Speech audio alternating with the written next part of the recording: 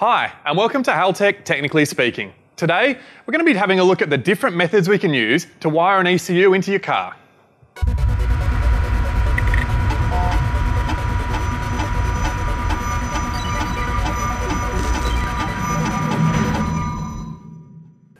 There's a bunch of different ways you can wire your car, starting with the simplest, a direct plug-in. What we've got here is a direct plug-in for a Nissan S15 Silvia. We've got a huge range of Pro plugins, so jump on the website, have a look to see if we've got a Pro plugin to suit your particular model. Now, what we do here, this has got the factory ECU connector here. So all we do is we remove the factory computer from the car, plug the factory harness straight in here, hit the key, the car will start and run. You can also add a couple of extra wires to our auxiliary connector on the back here to put a couple of extra inputs or a couple of extra outputs. You might want to add an oil or fuel pressure sensor, something the factory computer didn't originally support. We've also got an external map sensor, a plug here for the CAN communication, so you might want to plug a dash system or something like that in, as well as the USB port so that we can program the ECU. Now, this is the easiest way to just wire up your car, get everything going, and away you go, if you're lucky enough to have a car that we support with the Pro plug-in series. Now, if you're not lucky enough to have a car that we support with our Pro plug-in series, you're going to need one of our universal ECUs, something like this one. So this has got our main ECU connectors on the front here. We've got the pocket, which includes our comms cable, as well as our CAN communications port, and with several different methods of wiring this ECU. So we'll put that back in, we'll sit that there. Now, the first and the easiest method of wiring in an Elite 2500 is our patch harnesses. So these patch harnesses are made and they convert the Haltech connectors across into a factory connector. So you would plug in your factory harness here after removing your factory ECU.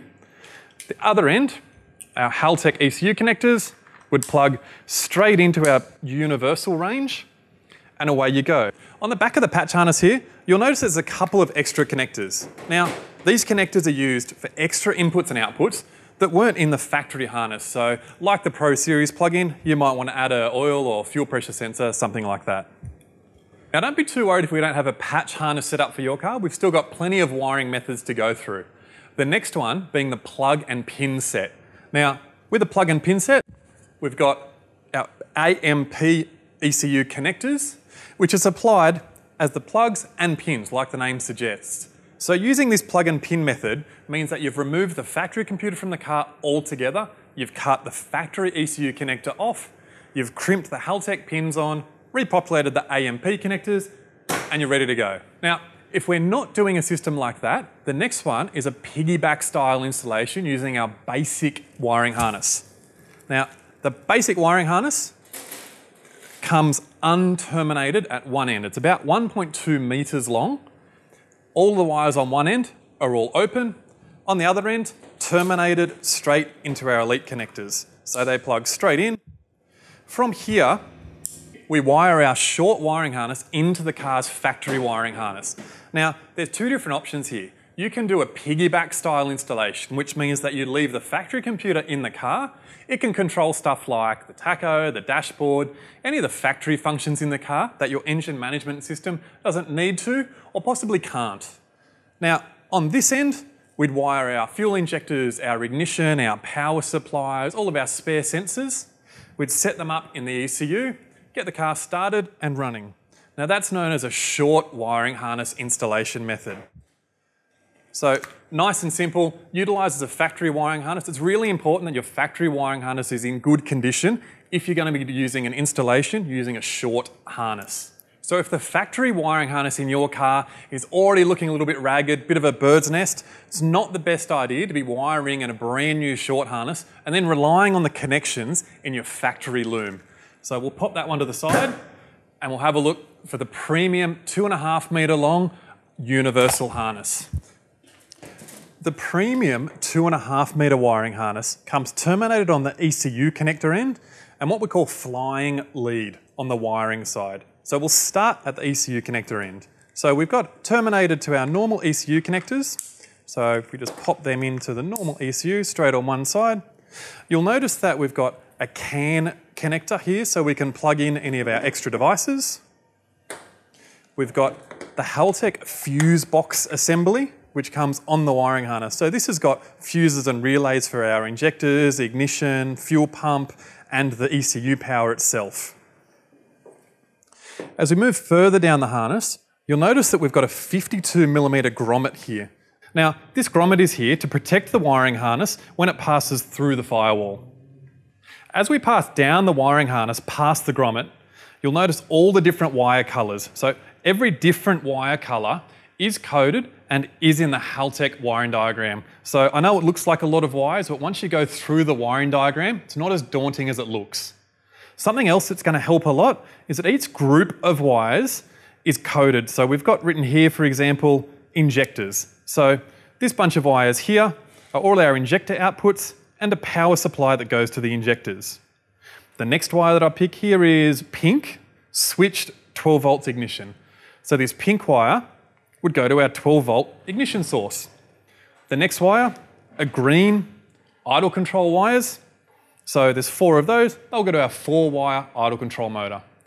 Any of these wires that don't get used in your particular application can simply be pulled out of the harness and put to the side. If the premium wiring harness with all of these wire colours, fuse box assembly is just a little bit too daunting for you, don't be too worried. We've still got one more installation method, the terminated harness. The terminated harness, as the name suggests, is terminated into the Haltech connectors on one end, but it's also terminated into all of the factory connectors on the other side. So that means that things like the coil connectors, injectors, the air temp, throttle position, all of the factory connectors for that engine are already terminated and crimped on for you. That means that if you put a 2JZ engine into whatever conversion car you like, lay this harness over the top, plug everything in, get battery power, ground, put your ignition source, hit the key, you're ready to go. Let's take a better look at the ignition harness in this 2JZ terminated harness kit. Now, what we'll find is that we've got 2 ends here. So this end is terminated into either our capacitive discharge ignition system or our factory ignition module or our HPI, our high power ignition system.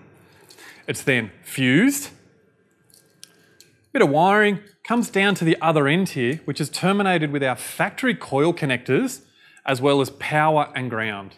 So everything's terminated to length so that it suits the factory engine. So this power and ground wires would go straight down to the back of the starter motor. Each plug is labelled, this one here, ignition 6, followed by ignition 5, 4, 3, 2 and 1. 1 being furthest away from the firewall, the one that's at the front of the car. So this makes it so easy to plug everything straight in because it's all just labelled for you. No chance of confusing anything. Plug it all together, load the base map into your computer, the car will start and run. So whether in your application you're using a terminated harness, whether you're wiring up with a plug-in pin set, a direct plug-in, a patch harness, or one of our premium long harnesses, don't forget to visit our website to the downloads page where we've got a huge range of resources for you to look over. All the instruction manuals, loads of wiring diagrams, and there's lots of base maps in our ESP and ECU Manager software. All of these things are going to help you in getting your engine up and running as quickly as possible. I'm really pleased that you took the time to watch this video so you could determine which wiring technique is going to be the best for your project in order to get the best results. My name's Scott, and thanks for watching.